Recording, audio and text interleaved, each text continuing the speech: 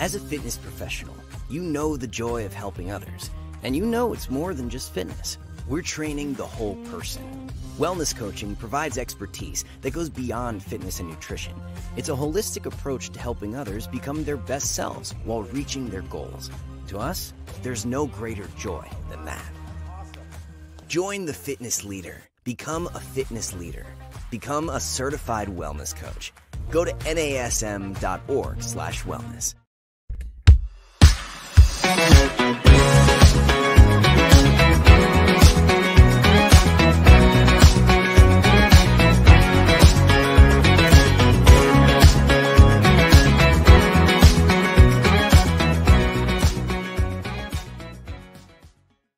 Well, hello there, listeners, and welcome to this week's episode of the Better Than Fine podcast, where you'll find a mix of positive psychology, fitness, and well-being best practices to help you make sense of all the wellness nonsense. I'm your host, Darlene Marshall, and just a few days ago, like so many people in North America, I got to see a total solar eclipse for the very first time. First off, if you didn't get to see it, if you have never been in a path of totality, I cannot stress this enough. If you ever get the chance again, do it. I spent 10 hours in the car on Monday to go to a place that is normally only 2 hours from my house. And for those 3 minutes of experience, it was worth it. It was so worth it that I didn't mind the 10 hours in the car. And it's honestly, I can say that it was one of the most incredible things that I have ever seen in my life. And I've seen some cool stuff. It felt to me, I've thought a lot about this in the last few days. It felt to me like the closest I'm ever going to get, at least in this lifetime, to standing on another planet. And this very visceral, experiential connection to the greater forces of the universe, while at the same time, I'm just me standing here on the ground, surrounded by hundreds of other just me's who are all looking up at the sky and going, wow, at exactly the same time. I actually get really emotional when I think about it because it was that impactful. And so, of course, I've been thinking about this a lot over the last few days, and I knew this episode was coming up.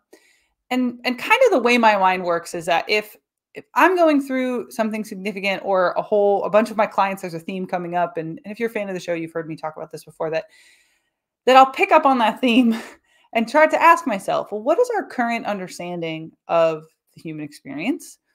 And how can we look at that body of evidence and help us to relate to these big things that we're all going through, often at the same time? And there's a powerful subset of emotions that we've talked about on the show before, kind of in passing. So there's an episode on awe, there's an episode on gratitude. If you've listened to those, you've heard me talk about the concept of self-transcendence.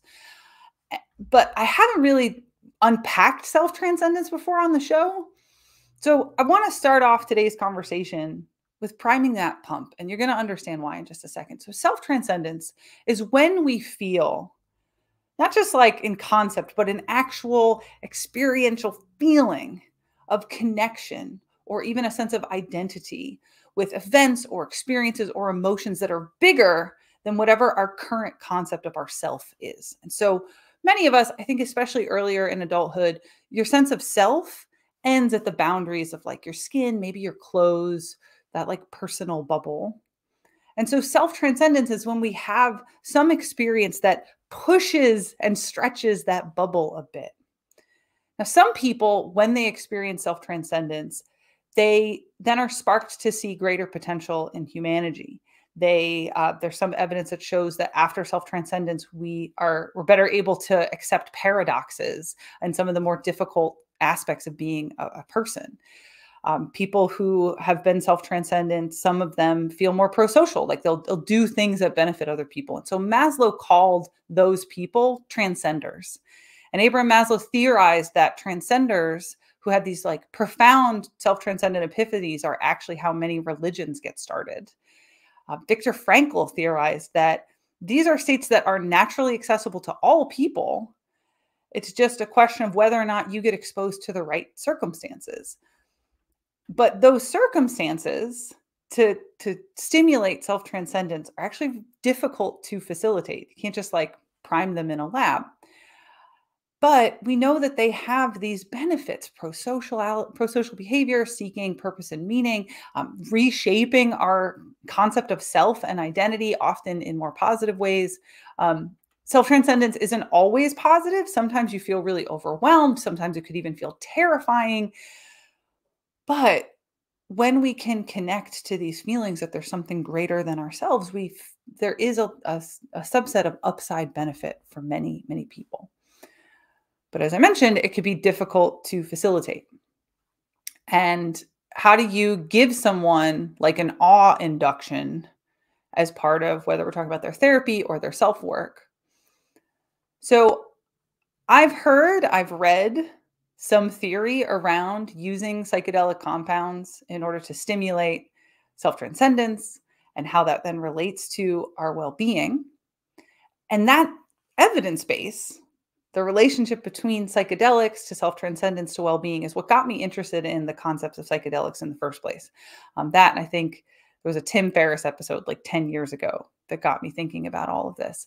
And so I was very excited when, through a mutual acquaintance, I was introduced to the work of today's guest. And I'm really hopeful that he's got a lot to say about all of that introduction. So Dr. Stephen Thayer is a clinical psychologist who specializes in psychedelic-assisted therapy, practice, training, and research. He's got an impressive bio that begins in the United States Air Force.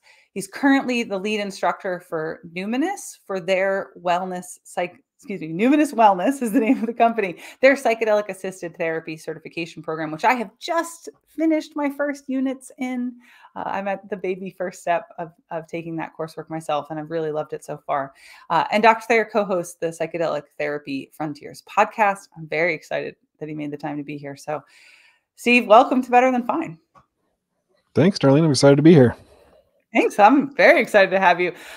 Let's just start with the obvious one. So anybody who's maybe behind in some of the current buzz, what do we mean when we talk about psychedelics, and what's psychedelic-assisted therapy? Bring us up to speed. Yeah. So the term psychedelic, it's a term that was coined by British psychiatrist Humphrey Osmond back in the 50s. And it's a combination of some Greek roots of psyche, meaning the mind or the soul, and delin or delos, meaning to manifest or to bring forward. So you can think of a psychedelic experience or a psychedelic medicine as mind manifesting. And there are lots of compounds, alkaloids, chemicals, drugs that fall under this broad umbrella that we call psychedelics. And there's some debate about which ones belong under that umbrella and which ones don't. But broadly defined, it's, any medicine that occasions this non-ordinary state of consciousness in which the mind is made manifest. And it could be content from the subconscious mind, or it could be content that is repressed or not in our conscious awareness. It could be different sort of internalized parts of ourselves that we're not well acquainted with. And so some of the ones that people might recognize are things like so-called magic mushrooms, and the chemical in mushrooms being psilocin or psilocybin that occasions that non-ordinary state, or LSD, or sometimes referred to as acid. You hear people dropping acid. These are tryptamines, fall into the sort of general drug class. And then there are phenethylamines like mescaline. This is a compound that comes from certain cactus species like peyote or San Pedro. And then sort of less commonly included, but often included, are drugs like ketamine. People have probably heard about ketamine. It's an anesthetic, sometimes called a dissociative anesthetic. If you've ever gone under for surgery, it's likely that ketamine was part of that anesthetic cocktail. It's given in emergency rooms to help calm kids down when they get stitches. But at certain doses, it produces kind of a disconnected, disembodied, dreamlike experience, and has been shown to be very effective in treating things like depression, or helping people process trauma, or even treating some anxiety conditions. Some less well-known compounds like dimethyltryptamine or DMT. If any of you ever listen to Joe Rogan's podcast, you might hear that meme like, oh, smoke DMT, eat some elk meat or whatever. So DMT is, yeah, exactly, right. It's found in a variety of plant species, probably most famously in this Amazonian brew referred to as ayahuasca, where they combine a couple of different plant compounds, one that has DMT in it and the other has an MAOI, a monoamine oxidase inhibitor, that allows the DMT to be processed through the gut. Because it's not going to be a otherwise, quiz for me later, right? Oh, sorry. Yeah, I'm just sort of nerding out here, but no, I love your nerd out. Keep going. Sorry to interrupt you. That's all right. Yeah, because otherwise, if you eat DMT, you don't feel anything. DMT by I itself didn't is know either that. smoked or injected or whatever. And this leads to a very different kind of psychedelic experience than something that might be occasioned by mushrooms or LSD or ketamine. People sometimes report sort of this sense of self. You mentioned transcendence before, being dissolved. They experience this oneness with, the collective unconscious or the universe or God or the earth. And sometimes with DMT specifically, they encounter what people describe as entities. It's the trip reports are not unlike what people describe when when they're describing alien abduction or near-death encounters. And then if you want to get real weird, you can do 5-MeO DMT, which is a chemical that's found in the venom of the Sonoran Desert toad. And so Licking people Toad. It's like a Simpsons episode. You know what? The Simpsons has some great episodes on psychedelics. Yes, they really do. Yeah, but don't go out and lick toads, people. A lot of those Don't toads go out can and kill lick you. toads. But Don't do it. Poison. this particular toad, they milk the venom, they dry it, they crystallize it, and then it's smoked. When it's studied in the lab or in clinical trials, it's synthetic. They don't go out and harm toads to get the compounds. But yeah, so at the risk of droning on, that's just a brief introduction. No, I think, I want to circle back because there's a few nuggets in the brief introduction, and I want to invite the listeners who are maybe a bit more skeptical or just less familiar, because I feel like for a certain subset of the internet or just self-work culture, this has been brewing around for like a decade. But I know that there are people who are adjacent that have questions that are just uncomfortable asking them. You talked about just altered mind states or I'm trying to think of the phrase that you use, but essentially like different states in consciousness, like William James's, varieties of religious experiences. He just talks about that there's these non-normative consciousness states. And I think people are generally, anxious and a little bit afraid and trepidatious. So can you just speak to a little bit more about when we talk about non-normative states? I think people are afraid that they're going to lose their mind, right? That something's going to happen and they'll be unmoored in a way they can't get back to. And I know that was my hesitance. I did a lot of research before I let myself go down this path at all. So can you just speak to the concept of a non-normative state of consciousness and why that can be beneficial? I mean, if that's not too big of a question. No, it's perfect question. So to start, I generally encourage people to approach non-ordinary states of consciousness, whether they're occasioned by a medicine or intense breath work or even flow states, with respect and caution. So your extensive research is indicated. It's important because there are some examples in history, ancient and modern, where people used these compounds maybe unwisely without adequate preparation or support, and weren't able to handle this non-ordinary state. So I'll back up a bit and just kind of describe what we mean by that. So and if an ordinary state of consciousness is like you kind of know who you are and where you are, oriented to space and time, you have a good general sense of sort of what you're trying to accomplish in any given day.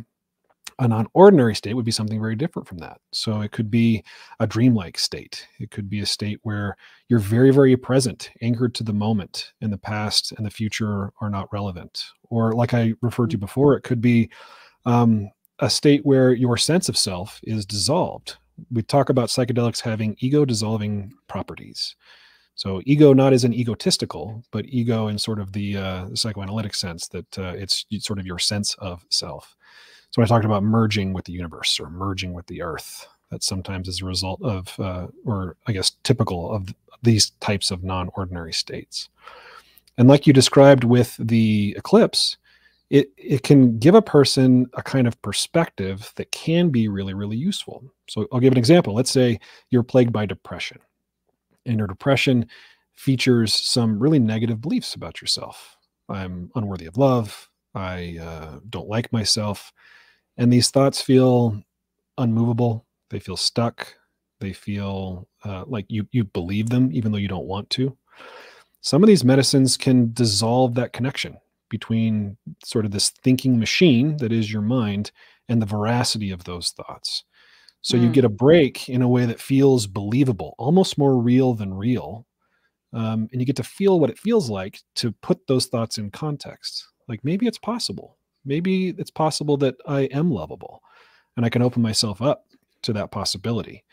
For a lot of us, even if we've been through therapy or coaching or done a lot of meditation work, that can be really, really challenging. So in my world, at least, we talk about the use of psychedelics to assist growth. So psychedelic-assisted psychotherapy, for example. It's not that taking one of these medicines or, going out into the woods and doing mushrooms with your buddies is going to solve all your problems and sort of turn you into this transcended guru. But they might help you break up some of the plaque so that you can move more freely.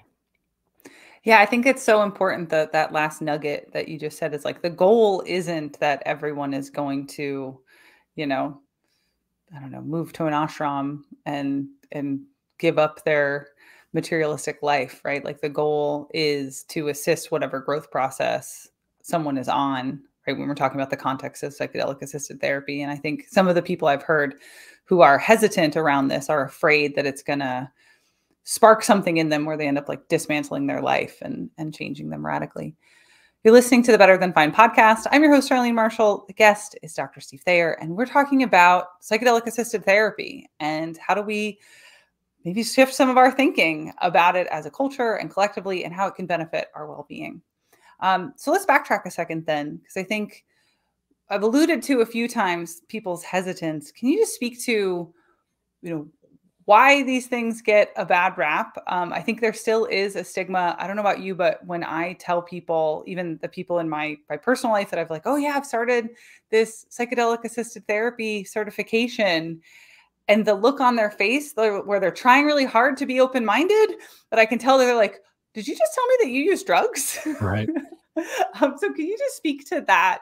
And how, I don't know, I have secondary questions, but let's just start there. Like, why are we in the bad rap state that we're in? Right. Well, so psychedelics have been used by people for thousands of years in various places in the world. That we have evidence to suggest that they've been used by cultures to connect to the divine, like I've referred to. Some evidence, for example, the Grecian Eleusinian mysteries might have involved. Yeah, right. If you want to learn more about all that, the time. read Brian Murescu's book, The Immortality Key. But so that these mysteries that people like, Plato and some of these the fathers of the modern Enlightenment and Stoic philosophers attributed a lot of their breakthroughs to, was to go through these mystery rites and rituals. And there's some evidence to suggest that involved in imbibing a substance called kykeon that could have had psychedelic properties. So just setting the stage that altering one's consciousness with psychedelics has been around for a long time. So that takes us to the 50s and 60s, where in the West, psychedelics are discovered. Gordon and Valentina Wasson go down to Mexico.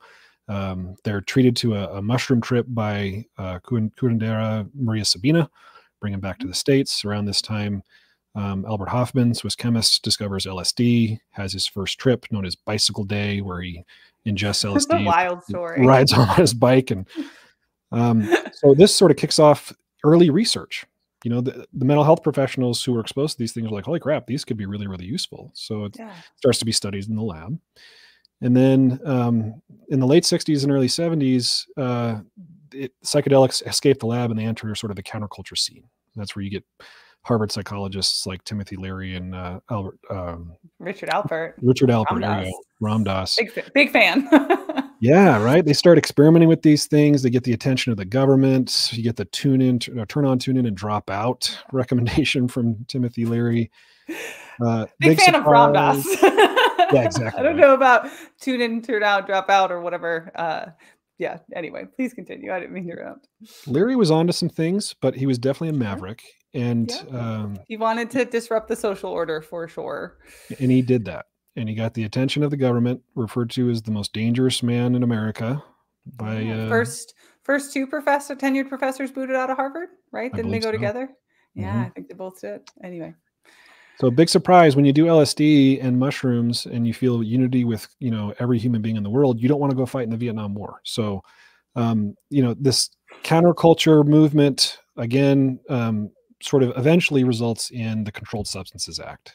And all these psychedelics that have been studied, early research indicating they can be really effective for mental health treatment, substance abuse disorders, things like that, substance use disorders, are put on Schedule 1 and made illegal. So the research stops. And then you have things like, for the listeners who don't know what Schedule 1 is, can you just clue them in? Because it's real. I think it's so important to the current movement where we are. If you understand what Schedule 1 is, what that means for drug distribution and usage and access, and why that is a radical thing to do in that moment. Right. So drugs are classified on certain schedules, and the Schedule 1 suggests that this compound, this drug, has no medicinal use and is addictive or dangerous.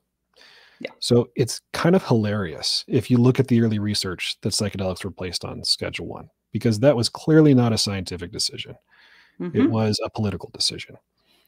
And especially in a context of a country that has regular access to alcohol, which has no medicinal use and is highly addictive, right? Right. And so if we make the analog there, it doesn't make any sense. And to your point, is therefore clearly a political decision. Right. And I think, even cocaine and heroin, and I might be wrong about this, but they might not even be on Schedule 1 because they're still technically prescribable, right? So yeah, it's tragic. It's radical. In a lot of ways. Yeah. Yeah. So please continue. Tragic, I think, because there was a lot of promise and it halted the research and slowed it down. Yeah. So then, I'm a child of the 80s and 90s. I remember the DARE campaign. Yeah, I was a DARE kid too. Seeing those commercials like, this is your brain on drugs, the sizzling egg. And did you have cops come to class and like show you the drugs in the plastic containers that and pass them around so you'd know how to identify them? Yeah. It was like, for the bad kids in class, it was the instruction course. I was like, okay, now I know what to get. So which corner should I avoid? I was not that kid. My stepdad was a cop and I was terrified of everything. That's why so many people in my life are very confused by adult Darlene at the moment. But I think to some of your point, it's like we were raised in this context of it's going to eat your brain and you're going to be addicted because you tried the reefer one time. Right. Yeah. I remember being told that if you drop acid, if you take LSD, it makes your brain swell and then your cerebral spinal fluid drips down your spinal column. And that's why you get high. That's not what happens, but I remember being told that if you did, if you took LSD and you you took it once and then for the rest of your life, every time you cracked your back, you'd get high again. And ecstasy puts holes in your brain. So that's the other one I remember. Right. It definitely does not. Clearly. All of these things. No, it definitely does not. So obviously there's still the stigma that we're alluding to. But I also, in the digging around I've done, have encountered this idea that they just erased the scientific evidence in history, right? It wasn't really broadly available for a long time because they wanted to bury this idea that it could be beneficial. Is that accurate? Perhaps, there were perhaps, bad actors that wanted to bury the research. From like a research institution perspective, the funding went away, right? It became illegal and, these institutions couldn't get federal funding to study these drugs. And so no more research. There were a few torchbearers who still tried to do some research here and there, but it wasn't until like the late 90s, early 2000s that psychedelics started to find their ways back into the lab. Yeah. So I want to pivot now, I think, away from this history context, because I'm sure our listeners have caught up now, and talk a bit about how do we create access? What does usage look like now? Where are we? And how can interested people find this information and also find ways to have access if they're someone who's struggling and who it benefits? You're listening to the Better Than Fine podcast. I'm your host, Darlene Marshall. My guest is Steve Thayer, and we're talking about advances in psychedelic therapy.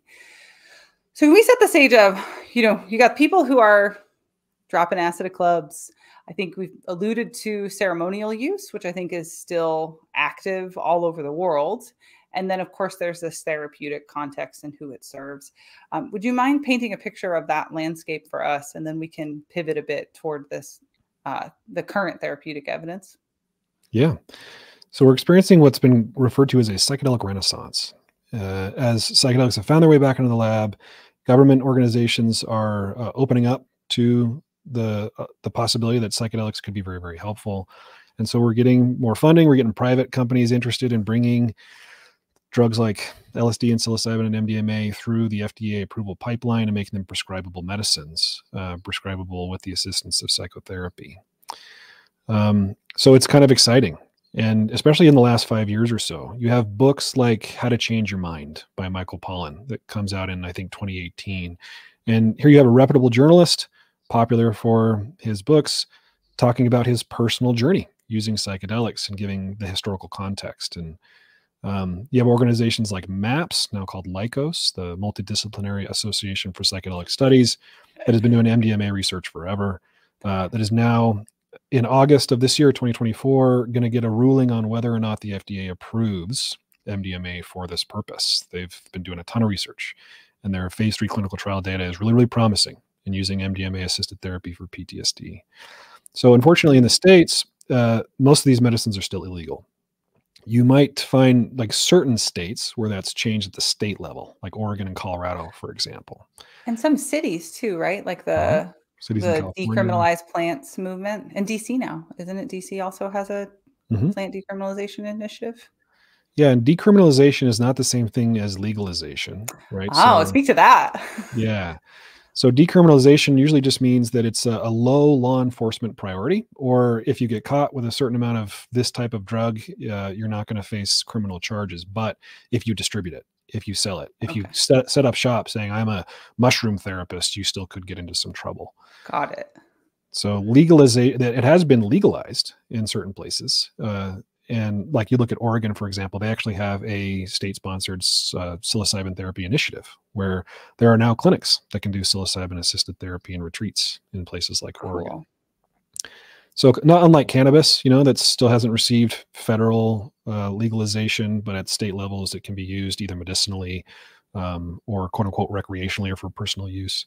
Psychedelics are kind of following a similar path, but if, for example, MDMA gets FDA approved, then that triggers a process at the state level where it gets rescheduled. So it gets taken off Schedule 1 and becomes whatever schedule they put it on, 2 or 3. So, and like I said, with MDMA, that's likely to happen this year in 2024, assuming it passes. Most of us in the industry feel pretty confident about it given the data. Yeah. So some people are going out of country, right? They'll go to places like Amsterdam, or they'll go to Central and South America for ayahuasca and mushroom retreats. And it's tragic in a lot of ways. So I started my career in the Air Force. I'm an Air Force veteran, and a lot of traumatized veterans with also, things like traumatic brain injuries have to go outside of this country for powerful treatments. If they can even afford to. Like right. I work with the Travis Manion Foundation, and often I'm speaking with veterans who either they have PTSD, people from their unit have PTSD, and they're trying to get into any of the trials, through the VA, and the amount of hoops that they're jumping through and the expense to them, even if they can afford to go, it really is frustrating to me that I know, some very bougie people who can drop whatever they need to go wherever in the world they want and have these helpful experiences, and I wouldn't take it away from them. But then the people I know who probably are suffering the most are the ones that are most inhibited, because through their suffering, they're unable to gain that kind of stability. Right. Yeah. You have a few organizations, nonprofits like Heroic Hearts is an example that tries to subsidize the expense and take veterans to places where they can get this kind of treatment. But it is still very, very difficult to access. And so with respect to accessibility, you mentioned trials. So there are clinical trials being done on a variety of psychedelic medicines. Here in Utah, where I am, with Numinus, we do a variety of psychedelic clinical trials. But a clinical trial is really hard to get into, and there's a lot of exclusion criteria. And it's a research study. So with most of these trials, they're double-blinded, placebo-controlled trials. So it's possible you jump through all the hoops and you get a placebo. And so Or the trial ends, and then so does coverage and the drug. I know a few people who've had that experience too, and it's regrettable, but it's also part of how these things are structured, right? right. Yeah, I mentioned ketamine earlier. So ketamine is one of those, again, loosely defined as a psychedelic that is accessible in most places. I will, there's some caution to be taken there, though, because not every ketamine clinic or ketamine practitioner is created equal. And as a clinical psychologist, my bias is that if you're going to go to a ketamine clinic, it should be staffed by mental health professionals, and that there should be a therapeutic component. You'll find sometimes these places they look like, a place where you would get Botox and ketamine, or it's like a bunch of dentist chairs and they give you the drug and wish you well. These medicines can, like I said before, crack open the subconscious and can be destabilizing before they're helpful. And so it's important to have the right support. Yeah. You mentioned the power of personal anecdote, and I've been on the fence as we approach this episode. And then we're also going to have John Rosenberg on in a couple of weeks. And I was like, am I going to talk about any of my own stuff? But I recently took a larger dose of psilocybin than I had before.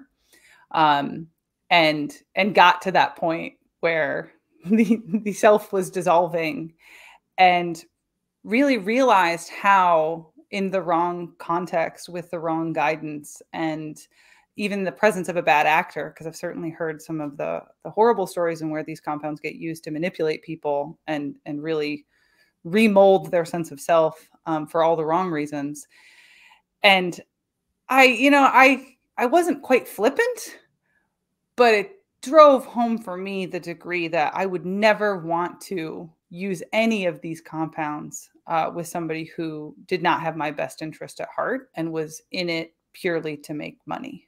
And I'm certain that there are lots of people in this space right now who are doing it for the amount that people are willing to pay for it. I know one practitioner who it's $8,000 to do, and it's remote. It's all virtual.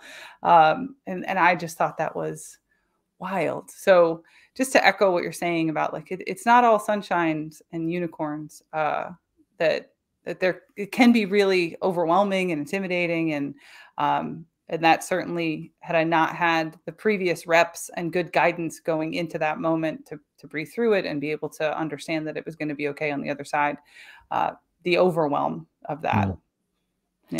Yeah. I really admire the self-disclosure.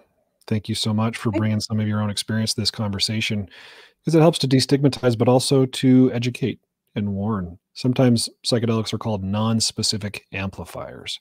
So they take what's present and can potentially amplify them. So you can imagine, without adequate preparation or support, that it could amplify something that you feel very stuck in or destabilized by. And in the psychedelic-assisted therapy process, we take a lot of time to prepare people, educate them about the experience to the extent that we can. Each experience is fairly unique and idiosyncratic, but give them some resources, practice breathing, practice grounding, do some preliminary psychotherapy before we even think about having a medicine session. And then the medicine session, on the back of a really good therapeutic relationship with the therapist, is supported. And then there's a series of what we call integration sessions afterward, where we take time to reflect on what occurred, what you experienced. Is there any insights that you want to leverage for wellness and development and change and healing? Was there anything that was terrifying or confusing that you want to process? So that's a pretty thorough process, right? And you can imagine somebody's solo experience being potentially helpful, but very different without that kind of process. Yeah, I think one of the things I really want to highlight that I appreciate about your process, as I've learned more and more about it, is the import of the integration session.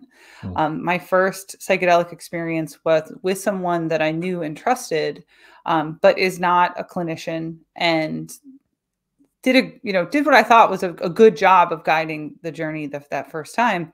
But I can look back now and see that the lack of an integration session, or a few integration sessions, or even just an integration process, really left me to my own devices. And I think about people who maybe haven't had that kind of instruction, who are, taking some shrooms on a Sunday afternoon and going for a walk, and have something profound happen, and then don't have that guidance for, how do I weave this into my self-concept and my belief about how the world works, and just how important that is, especially if you're someone who is experiencing some mental health challenges.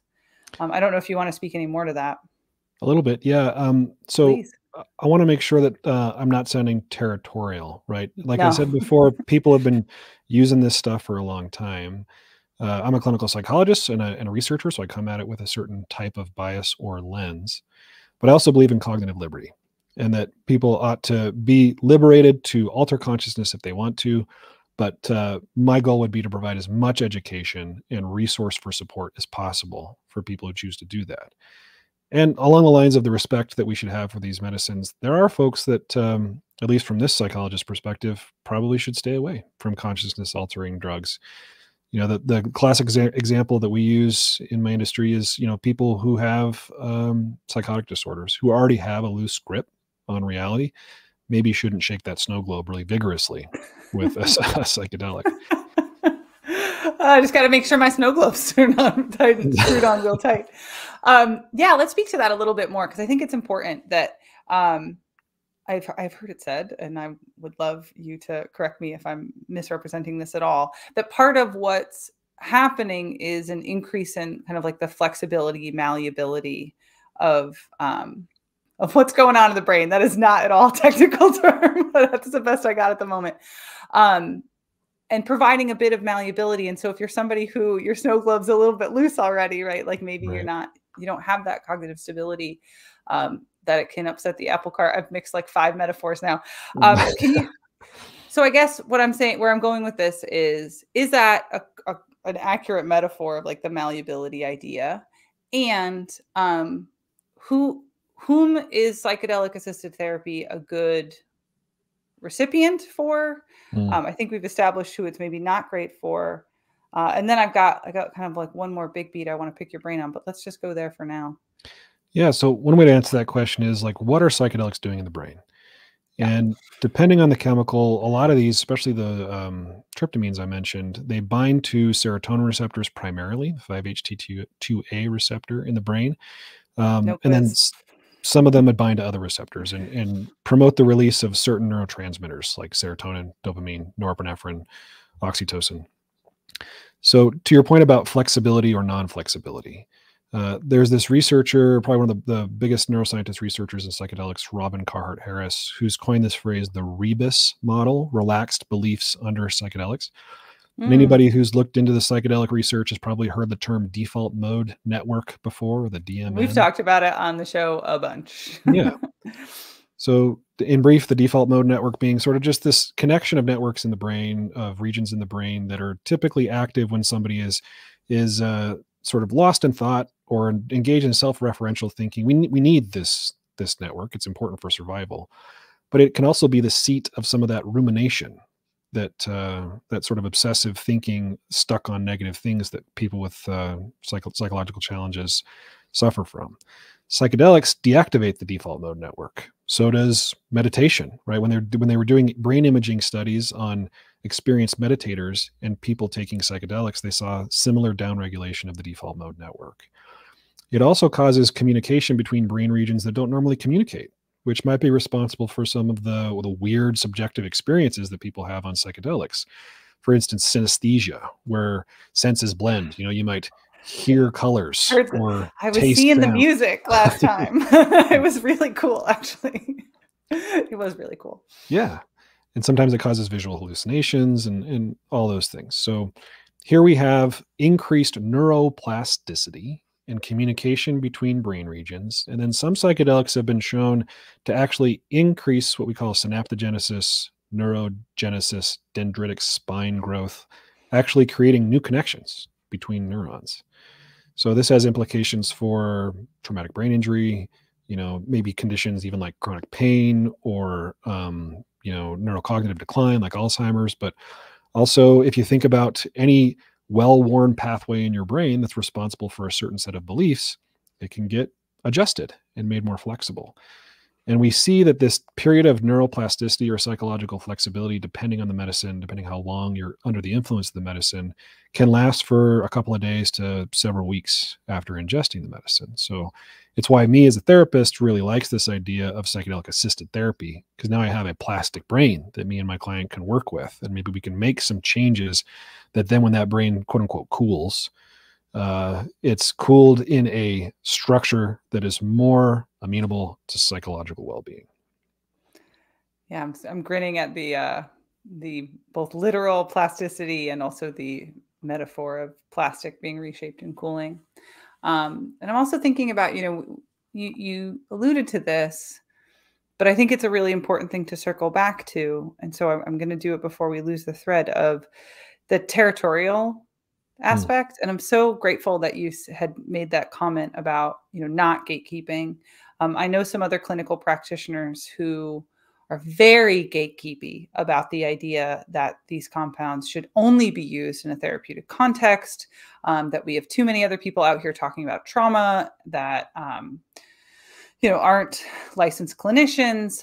And I just want to highlight and also throw back to if there's anything else that you had wanted to say about the idea that people have been using these compounds, time immemorial, and that often in a spiritual context or a ceremonial context, and to say that they're only for this one thing.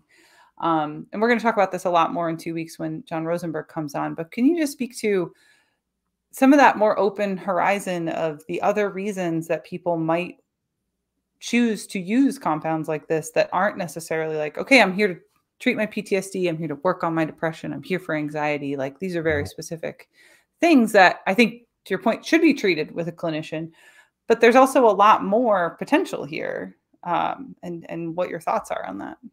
Yeah.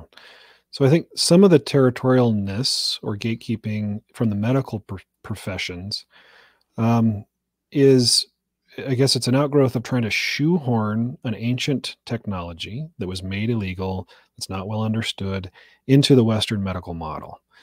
So, the Western medical model being if something's wrong with you, it's something self-contained within your body, within your brain. You need something external like a drug to help make things right.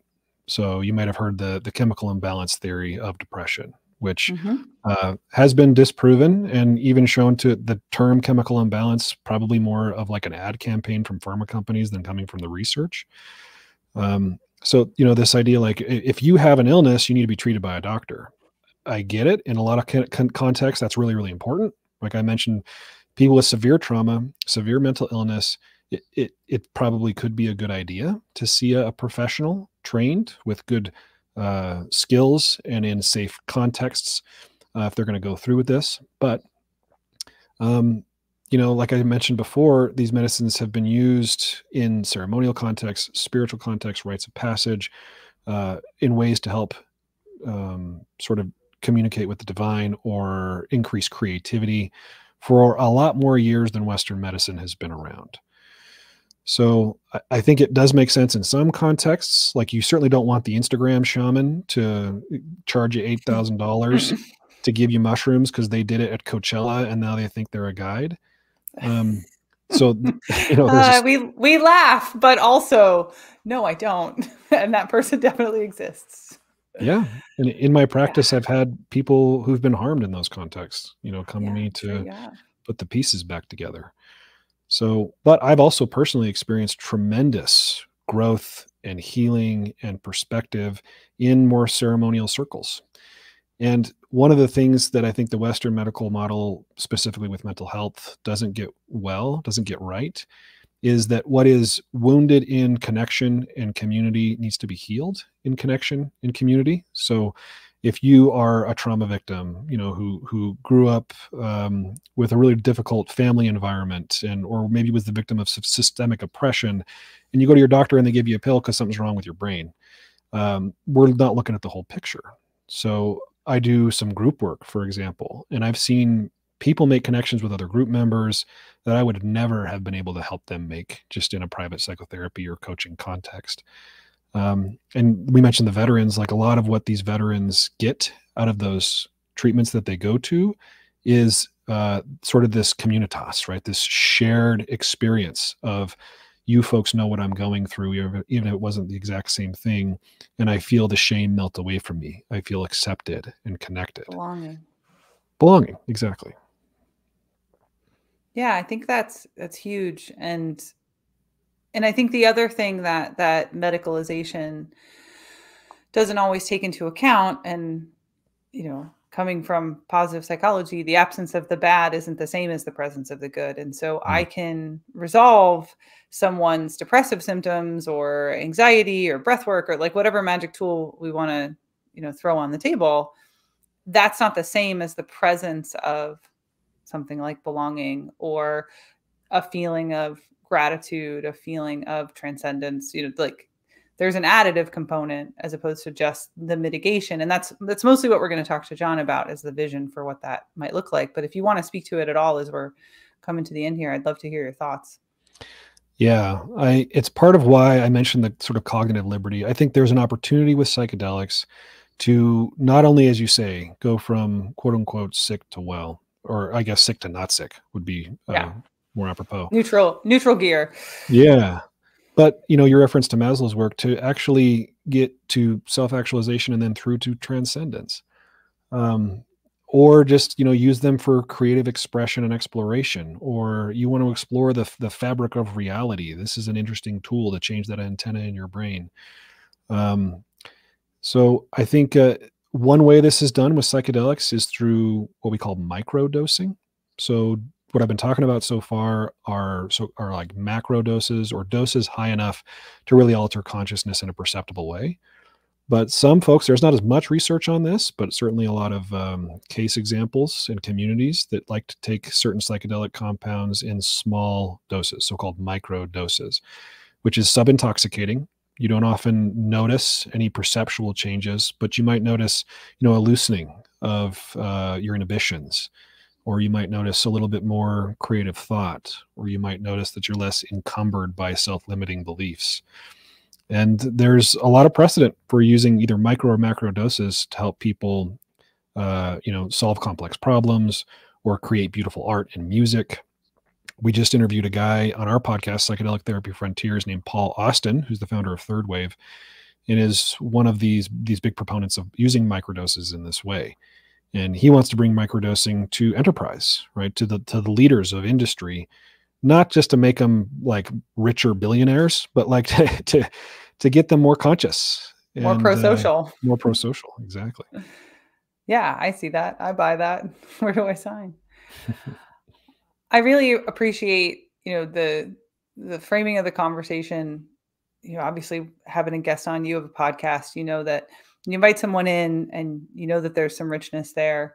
And while I know we did a lot of table setting in the beginning, to come to this point toward the end where it's much more about what could we be doing, right? Because when I heard you speak the first time, you talked about we have to start with the most challenging cases to just prove a point, right? Like the biggest need. So treatment resistant depression with suicidal ideation, right? Like these are the people that nothing's working and maybe this will work. And if it helps them, then we can leverage, well, who else could it help?